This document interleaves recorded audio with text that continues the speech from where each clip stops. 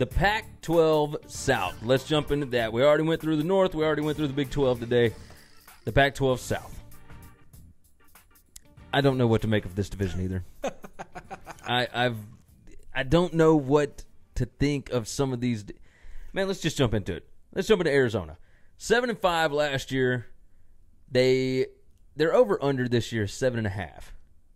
And they are minus 130 to go over the 7.5. They got 8 starters back on offense, 9 on defense. Kevin Sumlin takes over at head coach. He brings offensive coordinator Noel Mazzoni with him. He was the UCLA offensive coordinator from 2012 to 2015. Everything starts and stops with quarterback Khalil Tate. Rich Rod got let go at a weird time. Like a bunch of off-field stuff, right? Just it's super weird. But so back to Khalil Tate. Rich Rod knew what to get out of Khalil Tate initially. You got to glossed over the off-field stuff, but it was. It was kind of legit. It seems like it was legit. Yeah, it seems a little. You can't do that. There was some funky stuff. There's That's a reason right. he didn't get a job. Like, he's done, but that's okay. Yeah, I think they got. Look, I always liked Rich Rod. I think they got an upgraded quarterback or a coach.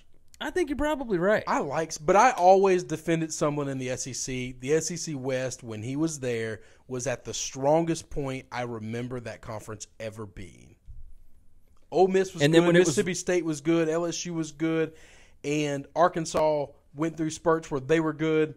And Auburn and Alabama just kind of reigned at the top for so long.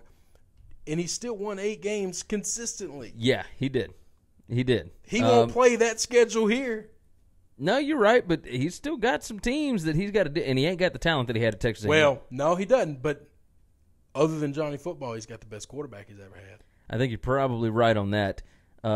Talking about Khalil Tate, look, he ran for 327 yards against Colorado in his first game, ran for 230 against UCLA in his second game, and then ran for 118 combined against Oregon State, Oregon, and Arizona State to end the year. Tate's a junior. It seemed like I think he was a true freshman last year, I think. Oh, wow, he's young. Yeah, he's really young. I didn't realize he was that young.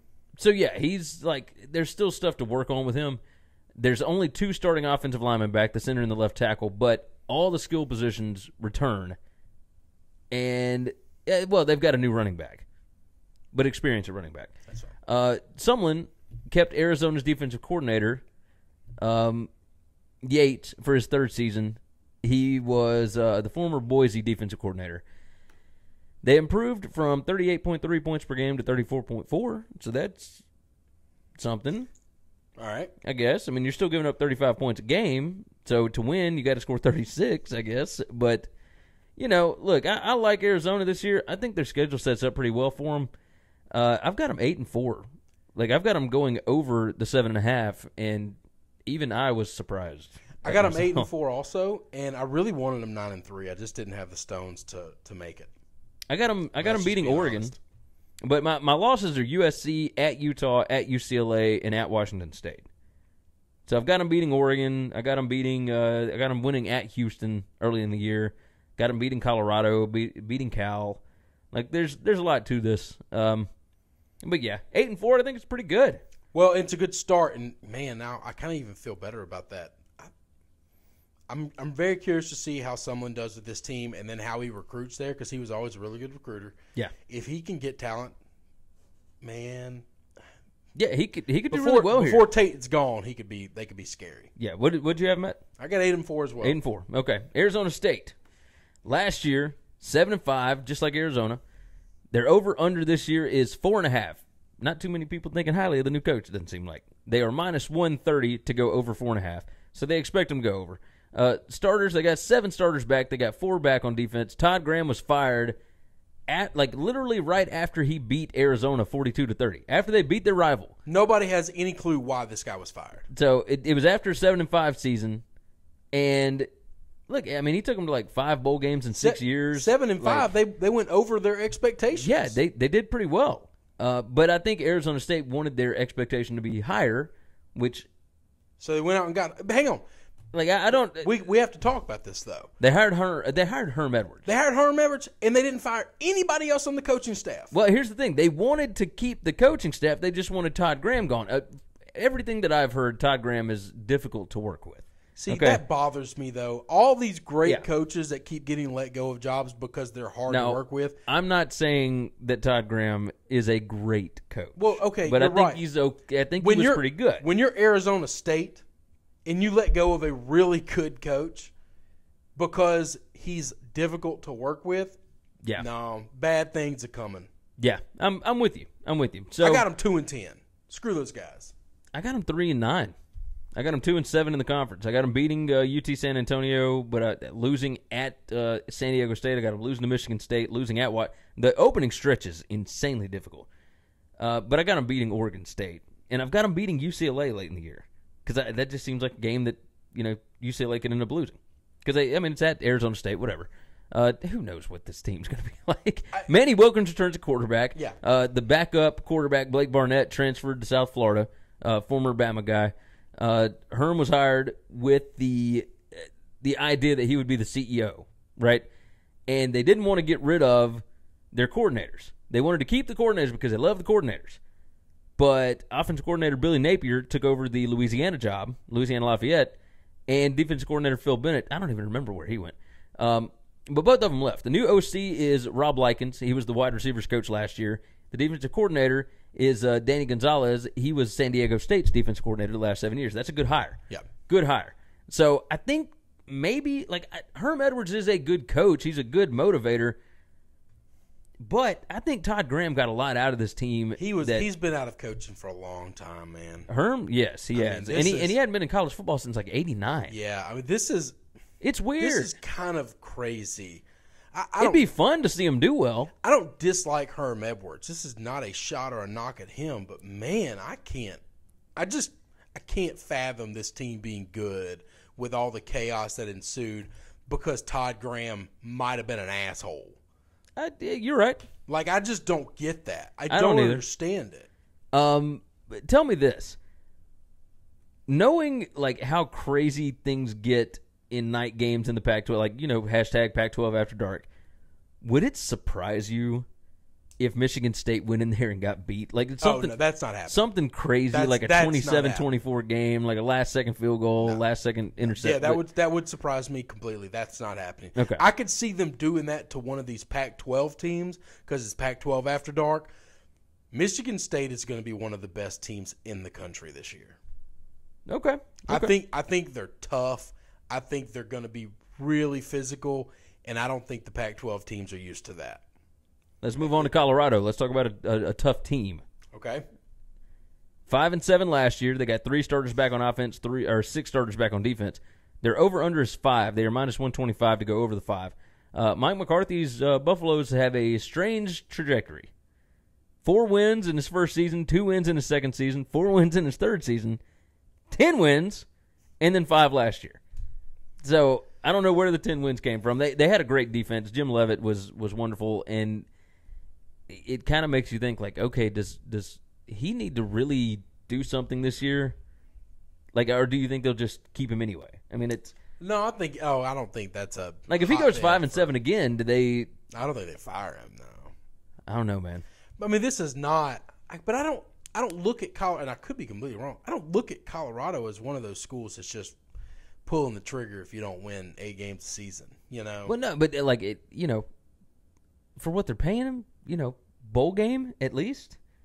We're talking. What do you got him at? What do you got him going? He's got a losing season in 4 out of 5 years, okay. And the 1 year was really good. They got quarterback Steven Montez back. That's about it on the offense. Besides 2 offensive linemen back, defense should be better in year 2 under Kentucky defense coordinator DJ Elliott. Correct. They are adding running back. Let's see, McMillan, grad transfer. He had over 2,000 yards rushing in 3 years at Virginia Tech, so that's good. But I just don't see it, man. I got him 7-5. I got him 5-7. So I think he's going to be better. I think the fact that they're not bringing all those offensive players back, their offense is going to be better. I don't know that the guys that they lost were great. We obviously know they weren't great. They weren't great. But only 3 starters back on offense isn't good. I don't know, but if they're not good, then why is inexperience a bad thing? It's not a bad thing. I don't know. They haven't recruited well. I don't know what they're going to do. So 5-7 to 7-5, any of that is totally possible. You're exactly right. I have no idea about any of these teams. Yeah. No, we prefaced that. Yeah, you're right. Let's jump into UCLA. Let's go on and get into this. 6-6 last year. They got rid of Jim Mora Jr. 5.5 is their over/under this year. They are minus 120 to go over 5.5. 4 starters back on offense, 6 on defense. None of that matters because they're implementing a brand new system. My man, completely Chip Kelly, brand new.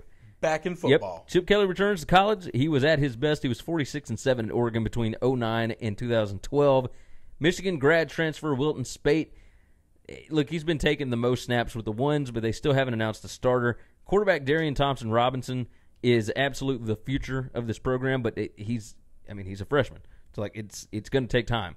Defense coordinator Jerry Azzanero was with Kelly as a defensive line coach at Oregon all the way through the NFL. They should improve after they gave up 36.6 points a game last year. They've got talent on defense. Yeah. So if he can get them to buy in, then they should be much better than that. This year is going to be a rebuild. Kelly hadn't been in college in 5 years, and his offense takes a little bit, and the schedule is just really difficult. Really difficult. I mean, they got games at Oklahoma. They got Fresno State coming in, Cincinnati, at Colorado. Non-conference is tough. Yeah. They really don't have any gimmies in non-conference. And their home schedule is Washington, Arizona, Utah, USC, and Stanford. It's not easy. Not easy. So your gimme games or the games that you should win are all on the road. That's tough. I like UCLA a little bit. I think they're going to get a little better towards the end of the year, but that doesn't even necessarily equate into wins. I've got them 6-6. I got them 4-5 in the conference. Got them 8-4. I love Chip Kelly. I think he's an absolute genius. If you look at the NFL, if you look at the Philadelphia Eagles winning a Super Bowl, they won a Super Bowl doing exactly what Chip Kelly was trying to do. Yeah. RPOs, just all this weird gimmicky stuff, and now every offense in the country is about to go to it. Well, and they won with his quarterback, right? Yeah, with his guy he won 10 games with. No true genius is truly respected or appreciated until they are gone. And I don't know that the NFL will ever look kindly at Chip Kelly in his history, but they need to understand he is the founder of bringing that offense to the NFL. You are 100% right. He should get credit for it. He absolutely should get credit for it. I love this man. I think the defense is good enough to keep him in games, and I think he's good enough as an offensive coach that he's going to find ways to win. I got him 8-4. I like this team. USC better buckle up because in a year or two they're taking this division. Dang. You're probably right. You're probably right about that. That man is the most competitive coach I've ever listened to or watched. I think you are entirely right about that. And I like him a lot better than Clay Helton, which leads us to USC. 11-2 last year before the bowl game. Their over-under this year is 8.5. They are minus 115 to go over. 6 starters back on offense, 7 starters on defense. Clay Helton enters year 3. He needs to replace quarterback Sam Darnold, running back Ronald Jones, and a bunch of talent, right? A lot of guys left. Quarterback Matt Fink is going to get the early start, but true freshman JT Daniels is obviously the future of the program. All 5 offensive linemen are back. That's a good thing. They had a pretty good offensive line last year. They've got 7 seniors on defense starting. Running back Stephen Carr should be awesome. Wide receiver Taylor Vaughns, linebacker Cameron Smith, the defensive back Iman Marshall. Those are all names you need to know. This team has a bunch of talent. I don't know what I think of Clay Helton as a coach. I think this team has a lot of talent. The schedule sets up okay. I got them 9-3. My losses are at Stanford, at Texas, and at UCLA. That's so crazy. I've got them 9-3 as well. We don't have a single same loss. Really? Not one. So you got them winning at Stanford and at Texas and at UCLA. No, I'm sorry. We have one loss the same. I've got them losing at Utah, at UCLA, and at home against Notre Dame. Okay. I'm with you. That UCLA or that Utah game, that'll be a Pac-12 after dark game. That's where you need to look out for Utah doing some Pac-12 after dark craziness. I like Utah this year a lot. Wait, let's go on and jump into them. Utah. Okay. 6-6 in 2017. They're over-under in 2018 to 7. They are minus 145 to go over the 7. 7 starters back on offense, 4 on defense. Kyle Whittingham took over for Urban Meyer at Utah 14 years ago. He is the third longest tenured coach in college football. They replaced 3 out of 4 on the defensive line, which is usually their strong point, right? Quarterback Tyler Huntley returns. He should improve as long as he can stay healthy. If he can go a season without missing games, they should be all right. Running back Zach Moss is back, along with 4 out of 5 on the offensive line. They got 3 out of 5 in the secondary back, including cornerback Julian Blackman. He is awesome. That guy is unreal. Schedule sets up for a run at the Pac-12 South with Washington, Arizona, USC, and Oregon all at home. I've got them 8-4. Got them losing to Washington, at Stanford, USC, and at UCLA. But I got them beating everybody else. I got them 8-4 as well. I don't know where we're different at the losses so much, but yeah, I got Washington, Washington State, Stanford, and UCLA. There you go. Yeah, I like Utah. I like Utah a lot. They're a Whittingham's tough team. awesome. Tough team. I think they're the toughest team in this conference. Like, you're probably physically, right. Just man-on-man toughness, I think they are the toughest. Who you got winning the division? USC. I got the same thing. USC 9-3, Washington 10-2. I've got the same thing. I've got the same championship game, USC and Washington. I've got USC winning. So you said you don't know what you think about Todd Helton.